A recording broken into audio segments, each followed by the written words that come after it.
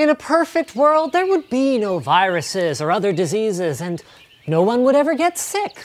But since little nasties that make you feel lousy do exist, prevention seems like a pretty good idea, doesn't it?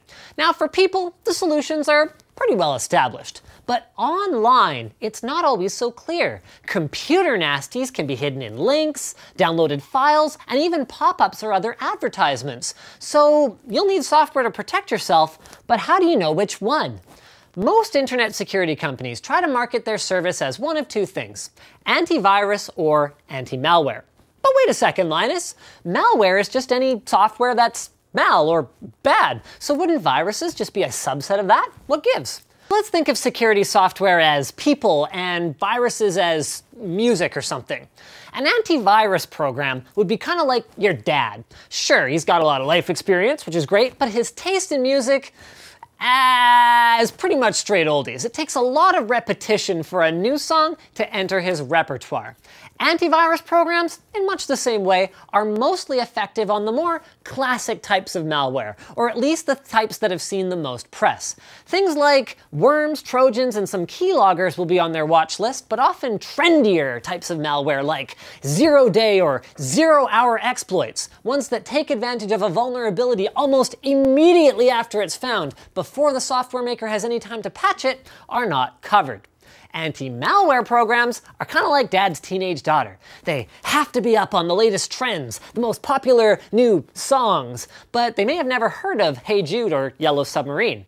The software that anti-malware companies make, in the same way, is much more, hip or with it. And this is important because without great software like Malwarebytes, for example, some zero-day or zero-hour exploits would exist for months before we got a reliable fix, potentially compromising the security of thousands or even millions of people, depending on the severity.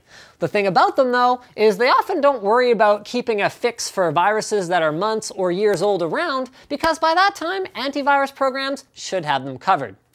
So then, if antivirus and anti-malware programs attack different types of malware, how do you determine which one you should use? The answer is both. Whoa, Linus, hold on a second there. I've heard that running two security programs simultaneously is bad for performance. That is definitely true, and if you used both a real-time scanning antivirus and anti-malware program at the same time, that could slow down your PC and can even cause conflicts between the two programs' scan functions. No, the trick is to run an active antivirus scanner that serves as a catch-all and have an on-demand anti-malware program that you can run full scans with periodically or when you notice a change in your computer's performance. But how should you determine which program to use?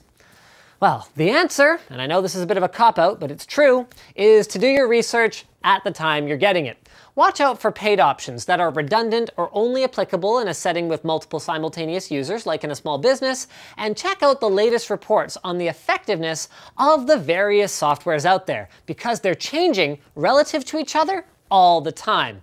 The good news is that there are a ton of awesome antivirus and anti-malware services out there, and though this may surprise some of the less tech-savvy viewers, free does not equal bad when it comes to these services.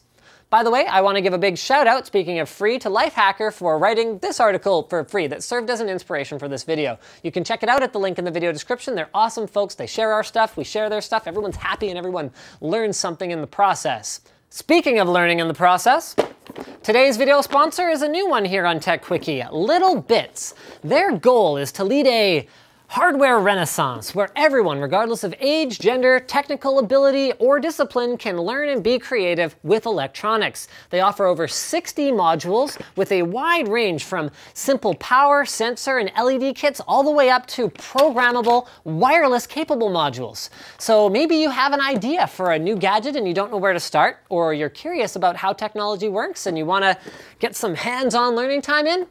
Little Bits is there to help you take the next step in creating, who knows, maybe the next big thing in electronics. And this is cool, for Tech Quickie viewers, they're offering a savings of 20 bucks off your first kit when you head over to littlebits.com and use offer code TechQuickie. So whether you're a young maker just getting started, a seasoned pro who wants to cut down on prototyping time, or maybe you know someone who you think might have an aptitude for this kind of thing, it's a great gift idea. Head over to littlebits.com to check out what they have to offer and be sure to use offer code TechQuickie TechWiki on the checkout to save 20 bucks. Thanks for watching, guys. Like this video if you liked it, dislike it if you disliked it, leave a comment letting me know if you have suggestions for future Fast as Possibles, and I think that pretty much wraps it up. Don't forget to subscribe to TechWiki for more videos just like this one.